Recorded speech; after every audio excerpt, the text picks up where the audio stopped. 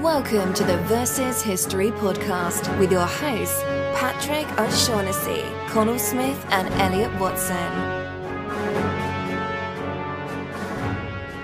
Hello, my name is Rakesh Pathak. I was very lucky to be with you 8 or 9 months ago talking about cricket, and I'm back to have another hopefully interesting conversation with Patrick today about what I think is the greatest of games. I'm a cricket blogger at the redbullradical.wordpress.com, mainly as a way of processing the many woes of English cricket at the moment, but also as a way of kind of passing on my love of this wonderful game. So I'm looking very much forward to being with you today.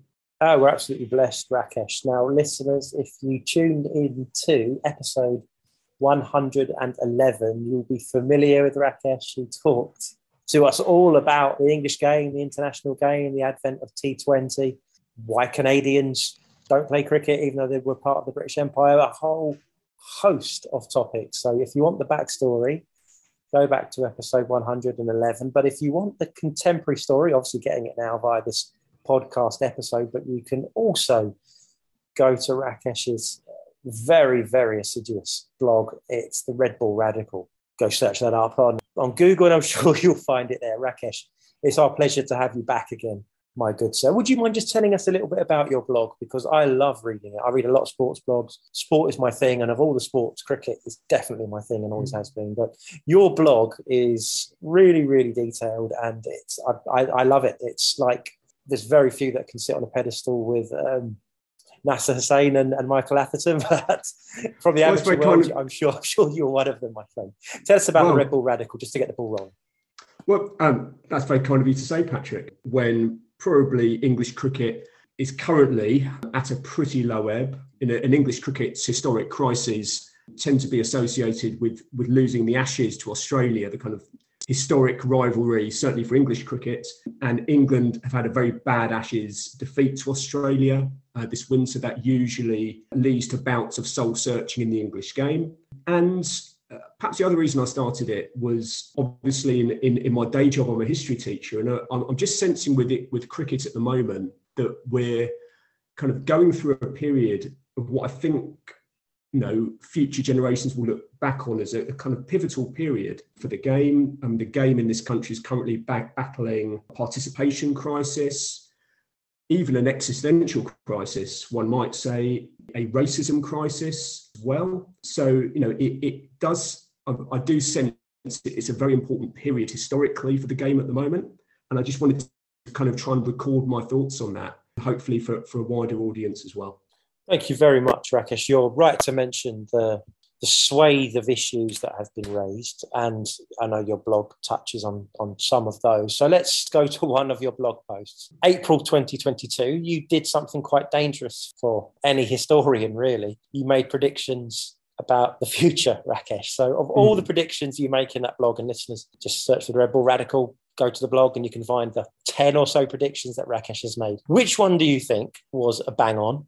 And which one now seems like something of a fanciful folly? As a history teacher, Patrick, I should have been wise to this. You should have been indeed. The wise historian never makes predictions. Yes, knowing the past is no guarantee to the future. I mean, in one of my earlier blogs, I even picked, I think, a team to watch in English cricket for this season, and this may be the forum, Patrick, to issue a public apology to some of those players, because I've probably not done them a huge amount of favours there. Some of them are doing very well, the likes of Jordan Cox, Daniel Bell-Drummond at Kent are scoring some good runs. Ben Mikes having a good season at Leicester. Saranga Lakmal's, I think, been a great overseas signing for Derbyshire.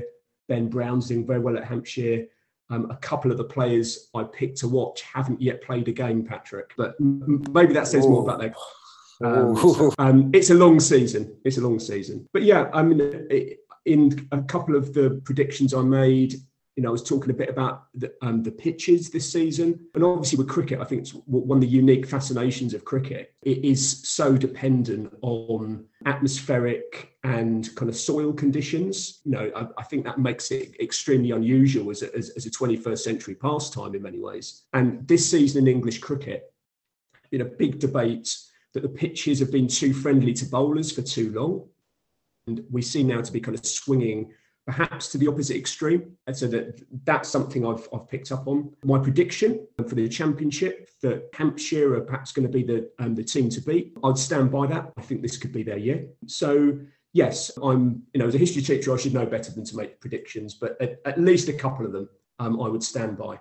Very brave of you, Rakesh. Well, I tell you what, if we were good at predicting the future as history teachers, we would probably have been stockbrokers rather than history teachers. So there you have it. We can forgive you that one. Okay, let's move on to quite a contemporary issue. Joe Root has just resigned as the England Test captain. How should historians looking back at Joe Root's tenure in the future remember him or look at him or analyse him? Was he a success? Was he a failure disguised as success, or something in the middle? Neither. What do you reckon? A really, really interesting question, Patrick. I sense that the careers of most English cricket captains, perhaps like political careers, they all end in failure to a greater or lesser extent. Very few English captains get to leave exactly on their own terms. Again, with my history teacher's hat on, I would like to see him as a success and also as a really interesting example of how traditions can evolve. He's come out of one of the great heartland of English cricket, which is Yorkshire. And the traditional, dare I say, stereotype of Yorkshire cricket is the kind of gritty opening batter, perhaps the fiery fast bowler. You think of your Fred Trumans, your Darren Goffs, or for the batters, Geoffrey Boycott perhaps might be players that I'm sure a lot of your listeners would be familiar with. And what Joe Root's done is, I think he's kind of reinvented that tradition. He's never been a batter in that mould.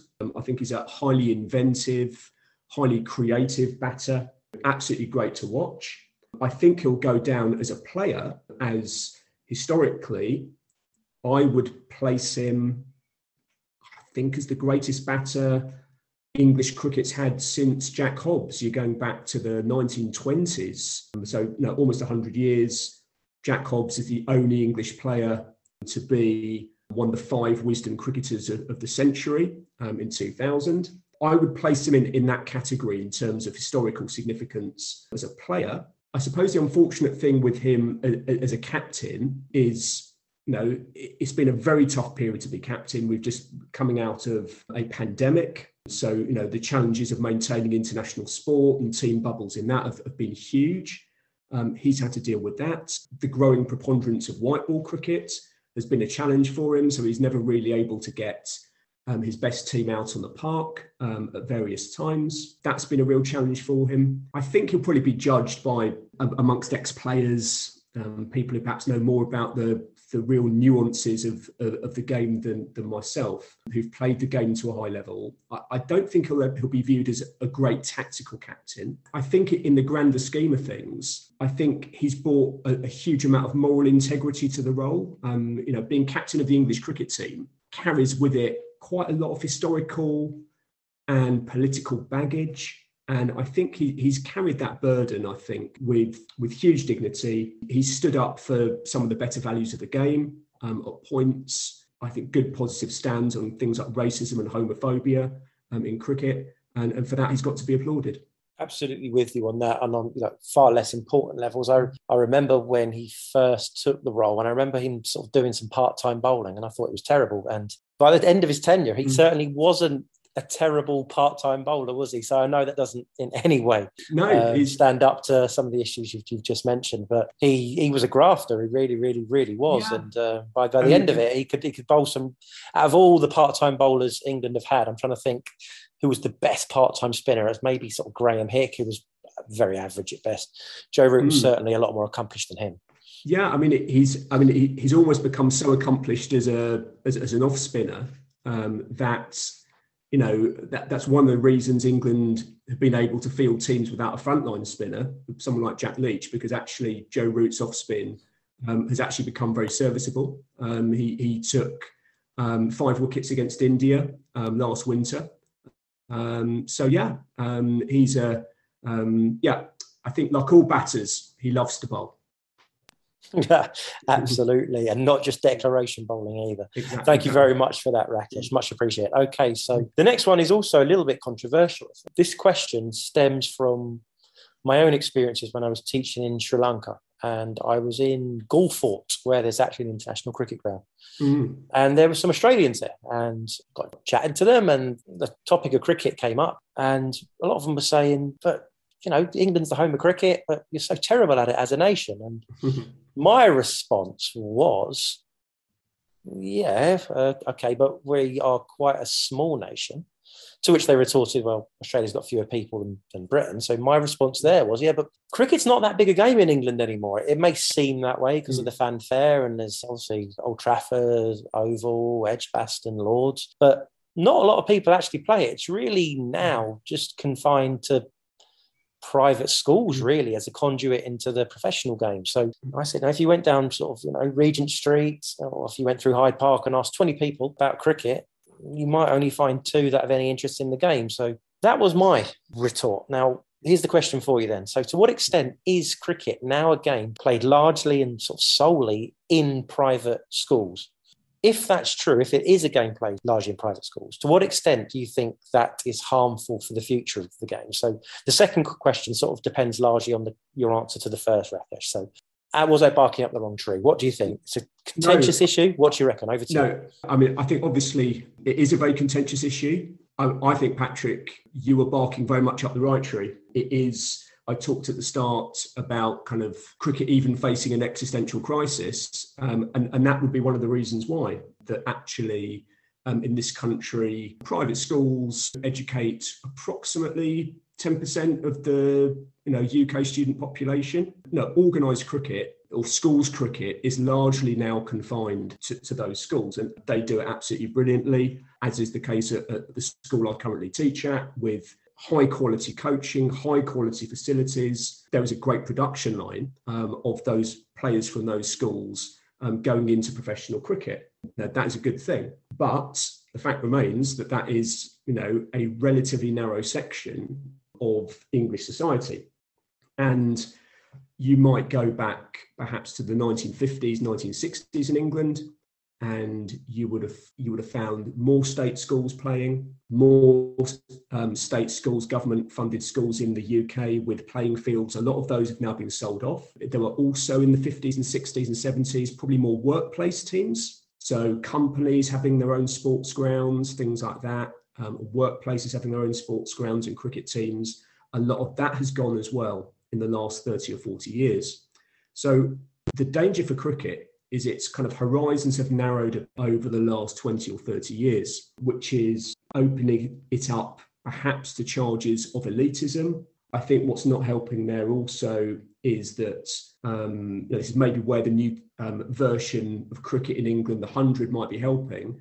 But apart from the 100, there's very little cricket on free-to-air TV in the UK anymore. A big issue for cricket, yes, is that it's, it is, I think, increasingly played by quite a narrow stratum of society. There are other barriers to entry for the game as well. It does have an image, which I think it is trying to break down, of being perhaps quite a socially exclusive game. It's just an expensive game to get into. If you want to start playing for a team, you've probably got to get some kit. That kit's probably, even for, a son or a daughter, it's probably going to set you back at least £100, maybe more, in these inflationary times. That's a barrier as well. I think the solution, the county clubs are doing a lot of good work. I think local cricket clubs are also doing a lot of good work as well, because, if you're not playing cricket at school and you want to broaden access to the game, I think local cricket clubs, which are still in, most towns and villages up and down the country, so cricket still does have a footprint in English society. They've got to be the vehicles, I think, for getting the next generation involved. The next question is about red ball cricket, which is my preference. So the longer format of the game, not just that played in 20 overs or 100 balls or sort of one-day cricket. With the county championship being streamed on YouTube, now for the benefit of those that don't know what that is, that's the 4-day game, so where teams bat twice. So the longer format where the counties play each other, that's now being streamed on YouTube. I'm sure we all know what that is. So Is red ball cricket undergoing something of a resurgence vis-a-vis white ball cricket, which is sort of IPL or T20 or the shorter format? So is this leading a vanguard or a spearhead, which is going to lead red ball cricket sort of back to the front pages or the front of the back page, if you see what I mean? So are we looking forward to brighter days for red ball cricket?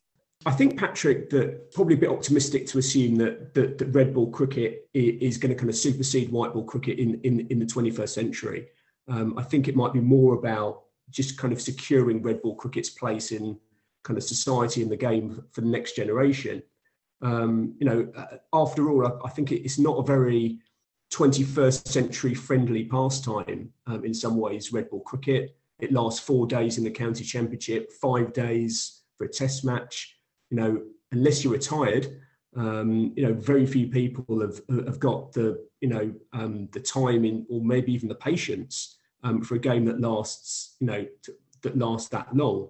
And yet results of kind of putting the streams kind of on YouTube and things like that would suggest is that there is definitely a market. The stereotype of red ball cricket at county level is, you get, 3 retired people and their dog along to a game and, nobody watches it. Actually, red ball games at county level, I go along to Chelmsford reasonably regularly for red ball games. There's always several thousand at Chelmsford.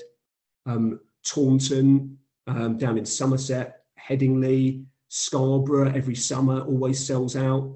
And these are for red ball games. These are for not for T20. This is for red ball domestic cricket. And that I think is fairly unique around the world in cricket. These are for domestic games. If you look at some of the YouTube figures, some of the counties are putting together really professional operations now.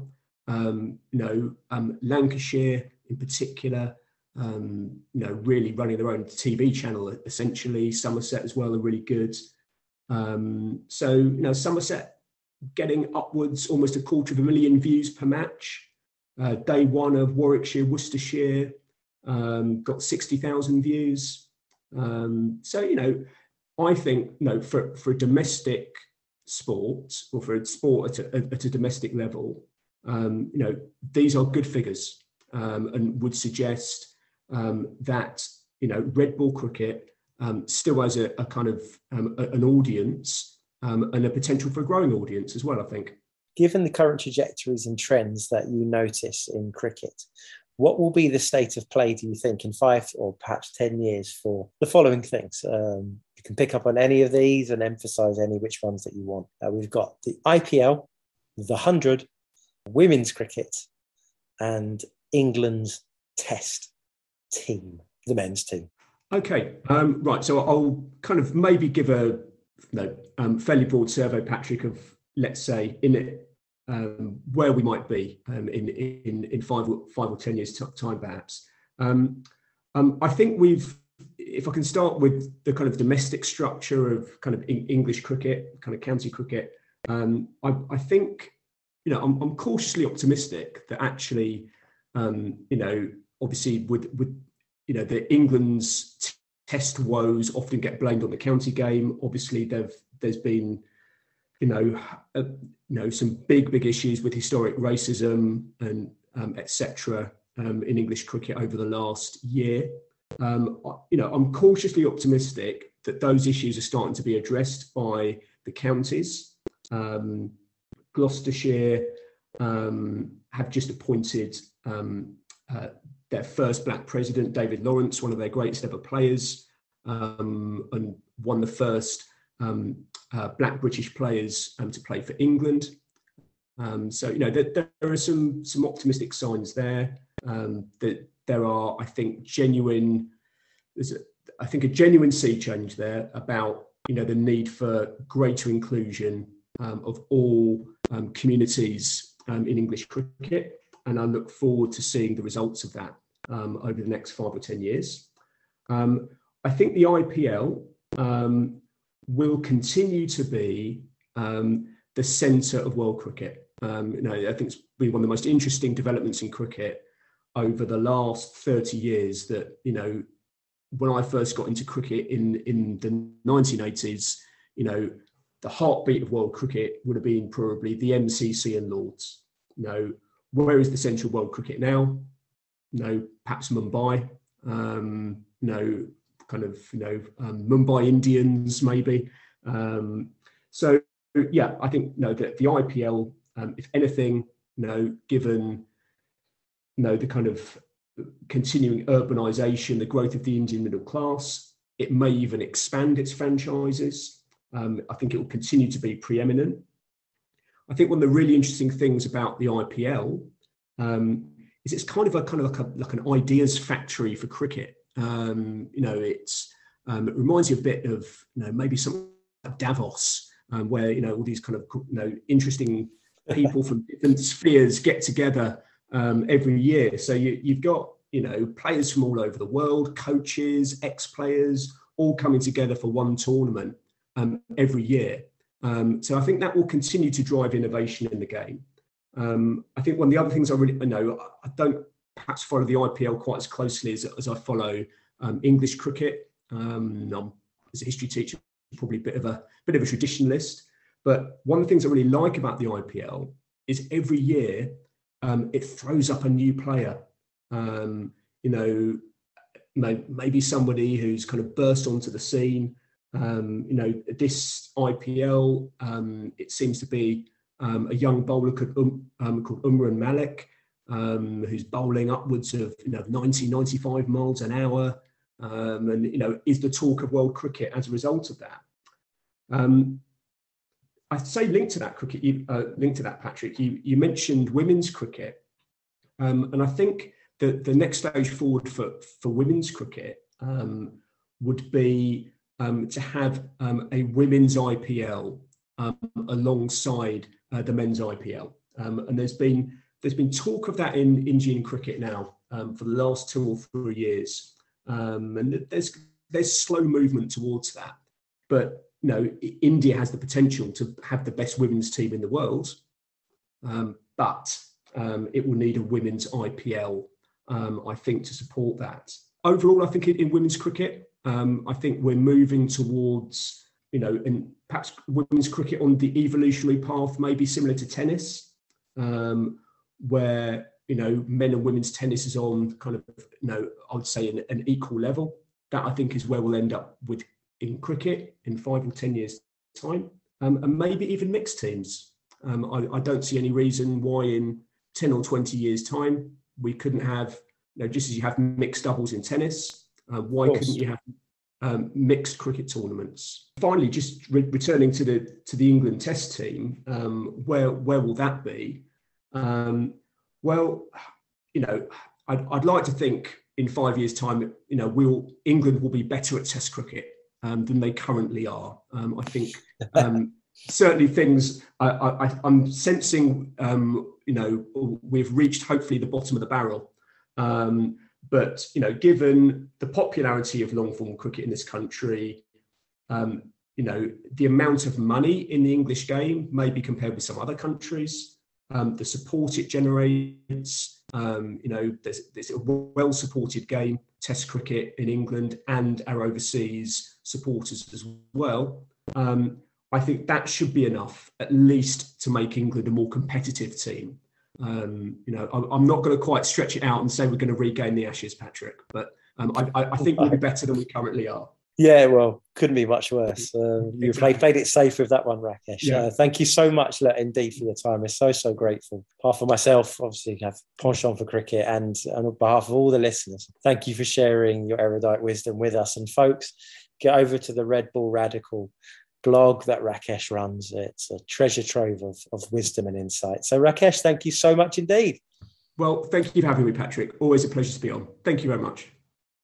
Thank you for listening to this edition of the Versus History podcast.